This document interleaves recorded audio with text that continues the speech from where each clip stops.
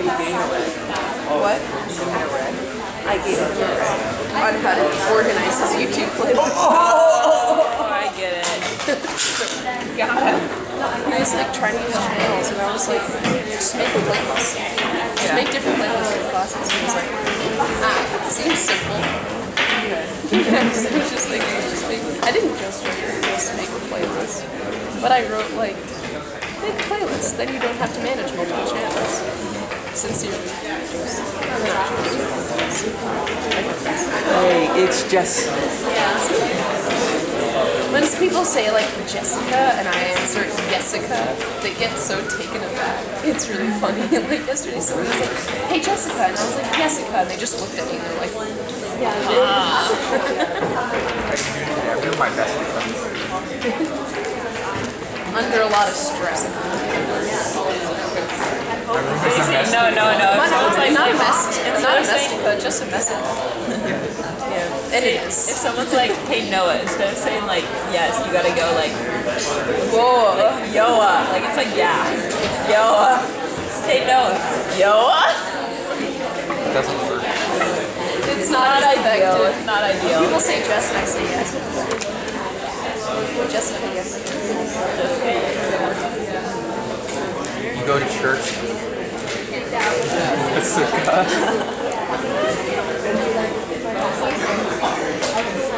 Thankfully, we can be spared from that fun.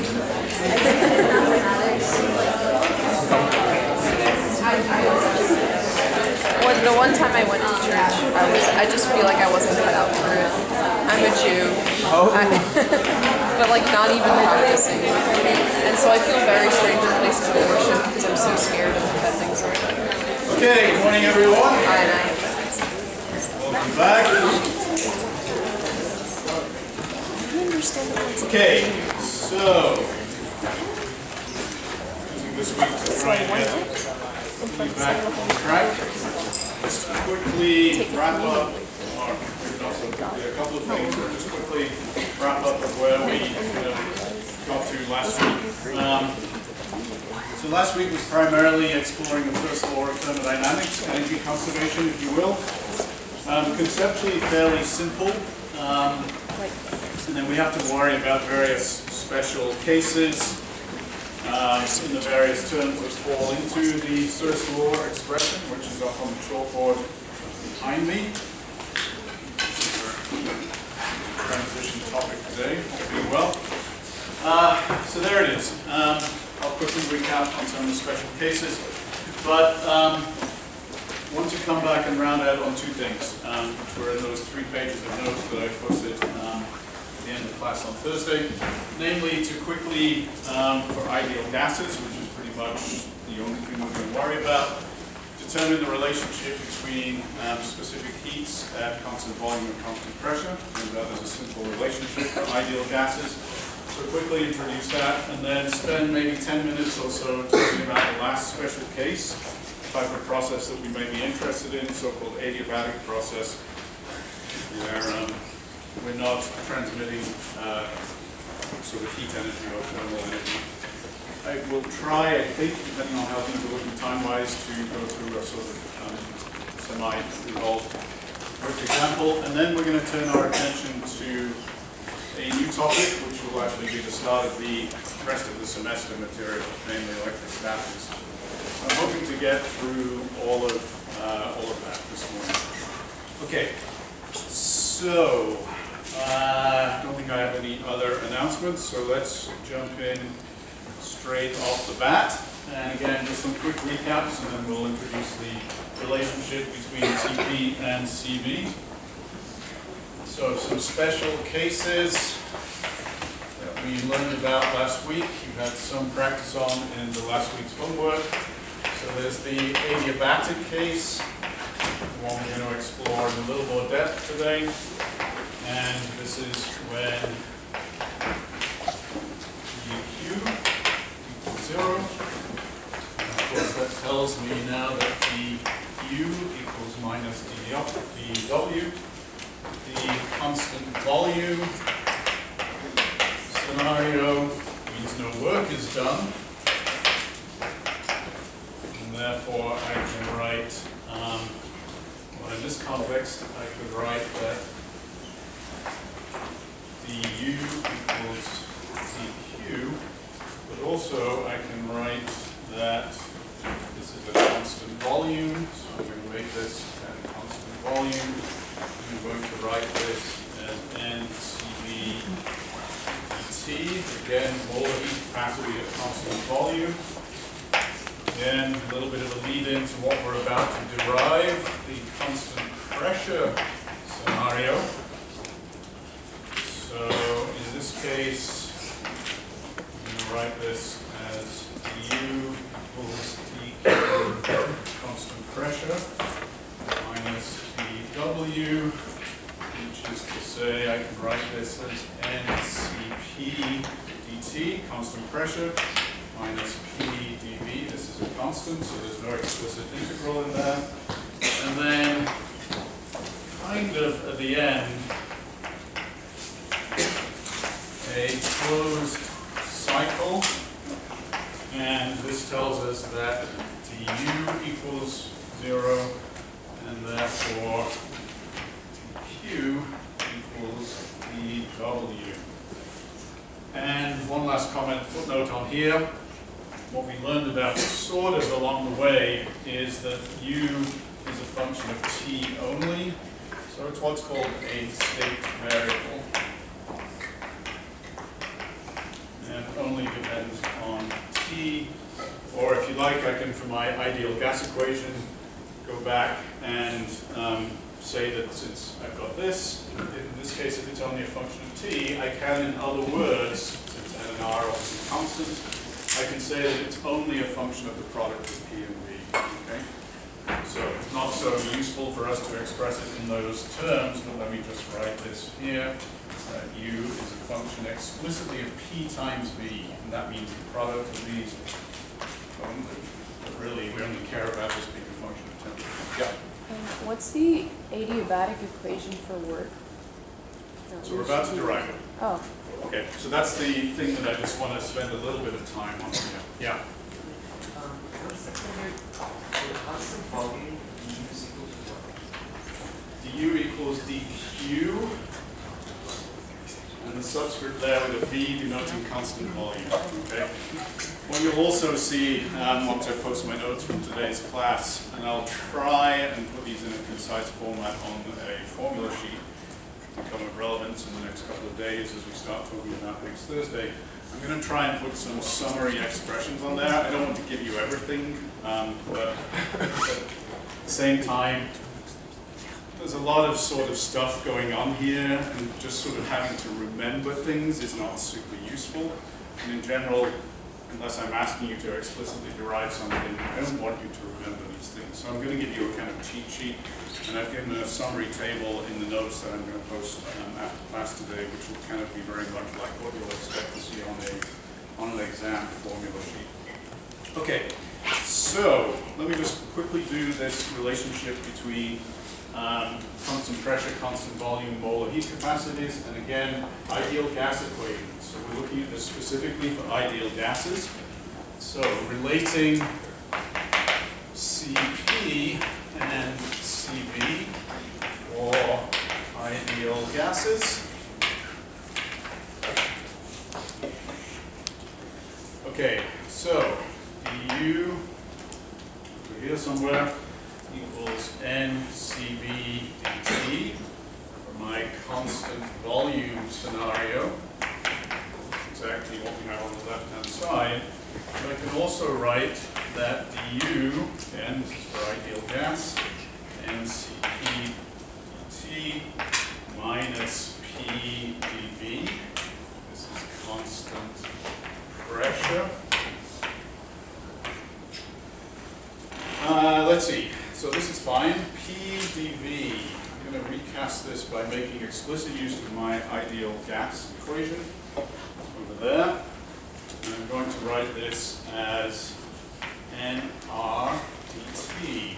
Okay? Hopefully that's fine. It's P dV over here. I'm just replacing it by this, and I'm saying I can now cast this as nR dt. So I'm going to do so. So, okay, let me write this explicitly because it'll just make the relationship a little clearer. So now I've got this and this, and I'm going to relate these two things together because of course they're both changes in the same quantity, namely the internal energy, and I'm left with NCV dt equals this. Okay? So simple relationship with our definitions of the particular cases over on the left-hand side, ideal gases. This substitution, again, ideal gas specific, and of course a bunch of things rather trivially cancel out. And I'm left with a little bit of manipulation here, that relationship for ideal gases. Okay? It's very simple, but kind of useful. It tells us now this relationship between molar heat capacity, molar specific heat capacity at constant volume, molar specific heat at constant pressure, and they differ simply by R. Okay? Now, just a quick throwback to last week. You'll remember we started off talking about monatomic gases, where this is comprised solely of 3 degrees of translational freedom. And so we can write this as 3/2 R for monatomic ideal gases.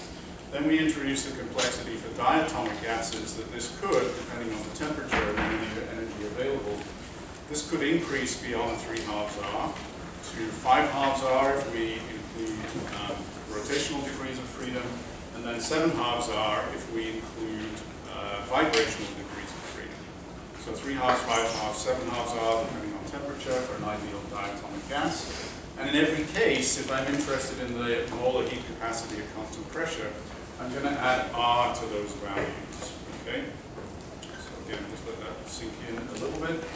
The last thing I'm going to do here, and this will be relevant for us when we introduce our last topic, which is the adiabatic processes, is for convenience, it's sometimes useful to define a new parameter, triple equality, which I occasionally use to define as a definition.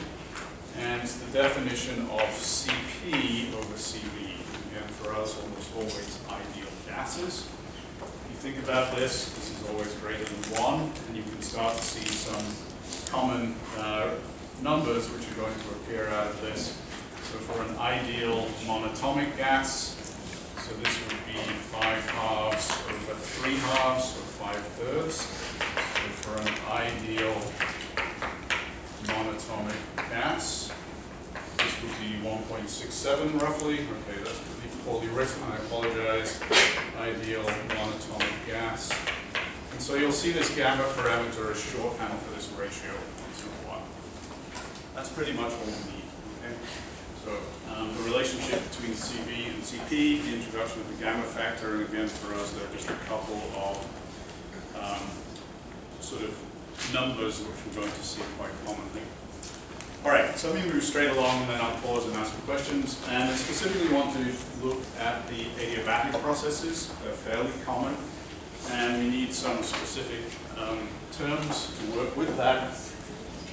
Done this already in advance because I screwed up the synchronicity of the homework and lecture, but we're getting back on track. So let me just quickly, I'm not going to derive these. Derivation is not something I'm going to ask you to do. It's not a bad idea to work through them once on your own. And again, it's the result that for us is important.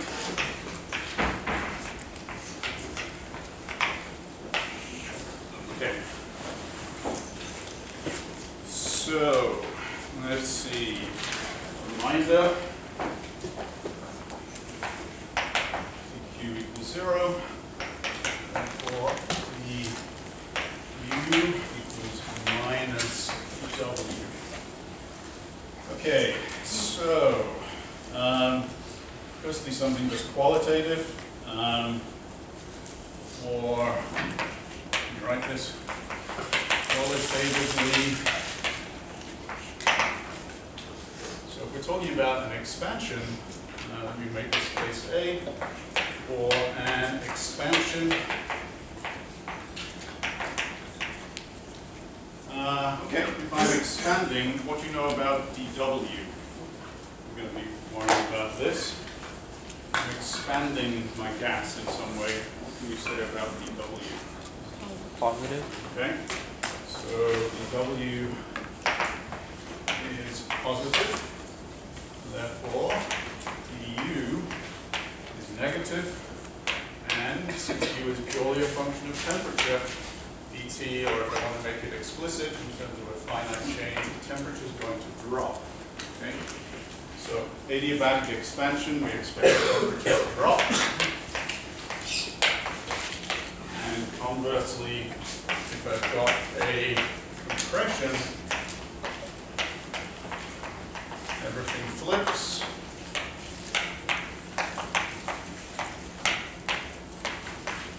And we expect a temperature rise. Okay, so simple qualitative arguments. And then the thing that I'm not going to go through in class is actually the derivation of a couple of results. So some derivation here. Again, not a bad idea to walk yourself through it once. Then once you've convinced yourself you understand at least the basis of it, just worry about the results. What we find are two important relationships. Firstly, that PV to this power gamma of the newly defined variable, ratio Cp over Cv, is a constant. And then secondly, the other relationship, which is T times V, turns out the power gamma of -1 is also a constant. Okay? So those are two rather useful expressions specifically for adiabatic ideal gas processes. And there's a little bit of algebra involved, obviously. It's problems where you're manipulating variables with this, but not being too troublesome with those power factors. And so that's one of the sort of two key results that you're going to use. And then to respond to the question that was asked 5 minutes ago about what about the work associated with an adiabatic process, again, I will not take your time with doing the derivation.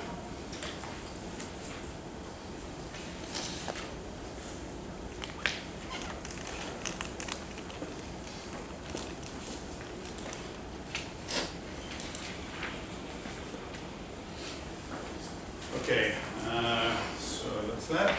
And work done. And still an adiabatic process.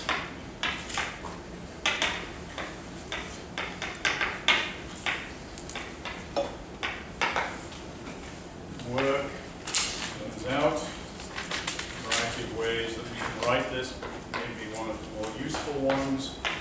Work done is 1 over gamma minus 1. E initial minus P final V final.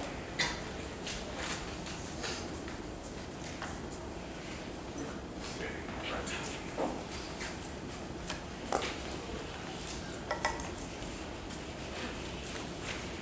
Okay. So those are the additional pieces of information we will use for our adiabatic processes. At this point, we're almost done. I'm going to do one last quick result for an isothermal process. And at that point, I'm going to leave you with kind of that summary table that I'm going to post in my notes and then do some version of it in your formula sheet. Before I just write out the isothermal one, just sort of comments on this. I know we've kind of arrived at a number of special case results rather quickly. You can, in all cases, derive them. The ones for adiabatic are a little bit more complicated, so I won't ask you to do that on a test ever. You can derive them. I think in terms of problem solving, which is really what we care about, what do I sort of have as takeaways here? First off, the things that I just raised about the various special cases, obviously knowing what those definitions are, but having some decent intuition about what the qualitative behaviors are, I think that's important. In terms of remembering which particular equations, again, there's not much value for me in remembering them. I'm just going to make it clear on a lookup sheet which ones are relevant. And so for you, it's picking those and working with them. Obviously, a lot of the problems, and including the one that I'm hopefully just going to give you to work through, have multi-steps involved in them. And so it's not a bad idea, as you're working through a multi-step process, to kind of tabulate this in terms of step 1, step 2, step 3. What type of process is it? Maybe tabulate that, and then maybe pick out from your memory, or from more likely from a formula sheet, guiding equations, and try and piece those bits together. Obviously, different pieces of information might be missing from the various steps. And at the end of the day, most likely what you're going to be doing is kind of doing an overall budget keeping, if you will, in terms of du equals dq minus dw, okay? And again, it's not a bad idea to kind of even do this in a sort of somewhat table form. You can write each of these quantities for each of the steps, fill in what you know, or you've been able to calculate. If there's something you don't know, maybe you leave it blank or a question mark. And again, at the end, you're going to be doing a total budgeting here, and then working those pieces together to figure out what is the target variable that you're missing. So I know it can be a lot of things going on in quick succession. It can be confusing, because a lot of this came in quick succession. But for me, a sort of systematic bookkeeping way, whatever works for you, is your best way towards succeeding in these various types of problems. So let me just then wrap up with the isothermal case, and then I'm going to pause, and we'll do this quick problem, I think, and then we'll maybe turn our attention to the new topic. All of this stuff is adiabatic. I guess I can get rid of this. This was just kind of a footnote along the way. And then lastly, for an isothermal process,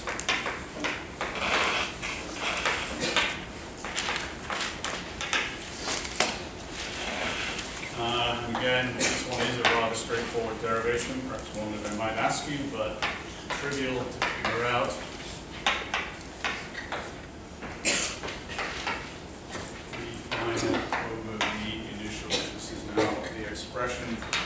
Derived from our simple definition of work done. Plug in our ideal gas equation. We can determine that the work done for an isothermal process has its logarithmic dependence on the volume change. Okay? So, let's maybe do a quick problem just to get you guys warmed up a little bit, and then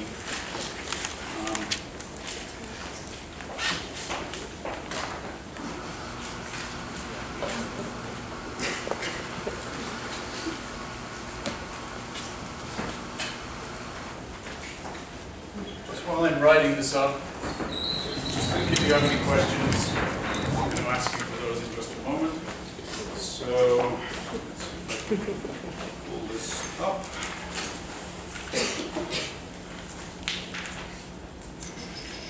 I am posting a fair number of worked examples on first law stuff also in my notes. For those of you that take a look at those, here we go. Here's the example.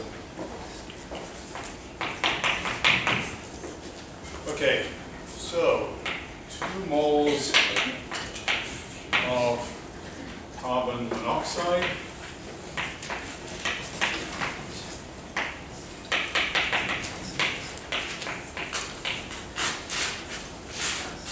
start at a pressure of 1.2 atmospheres.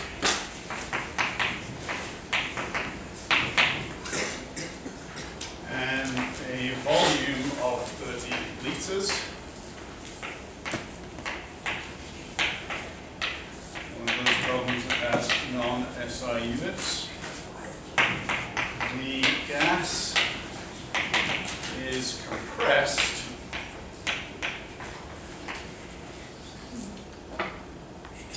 to 1/3 of this volume .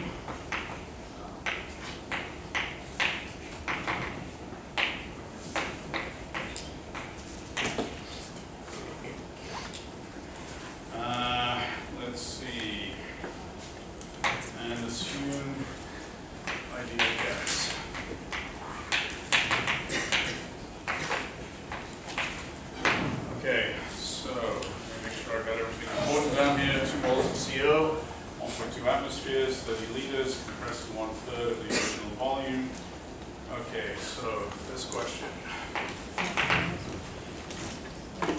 What is the change in the internal energy? So let me just write this as U.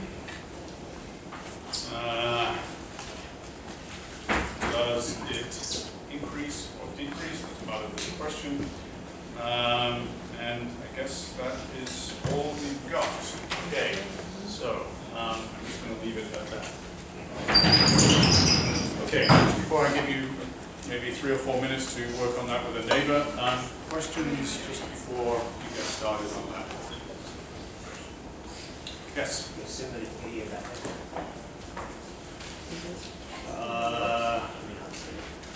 No.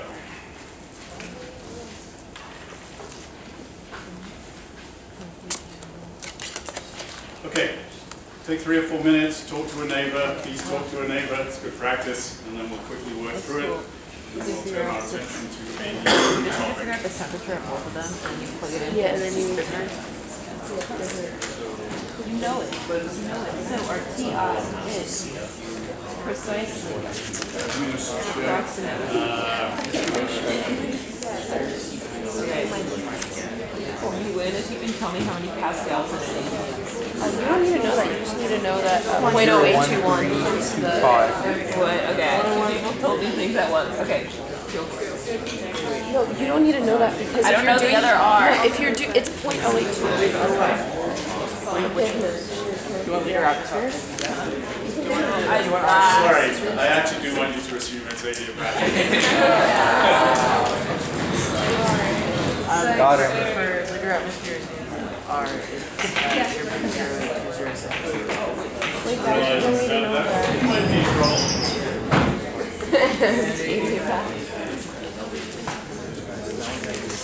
So we just need a final word. Well, you still need your final. Well, you know. You need your final pressure.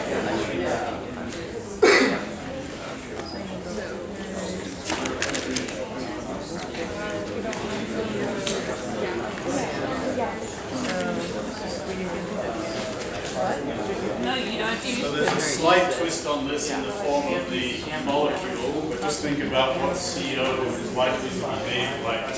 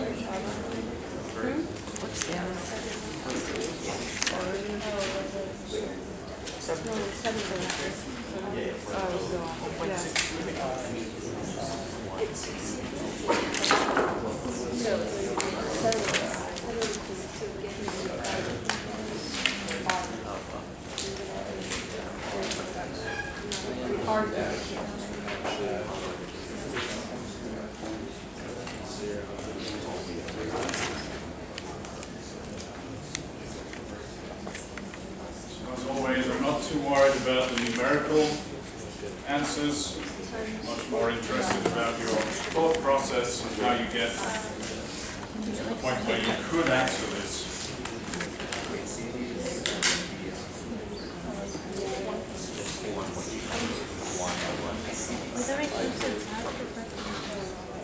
Wait, I got 7.5. I mean, it's whatever.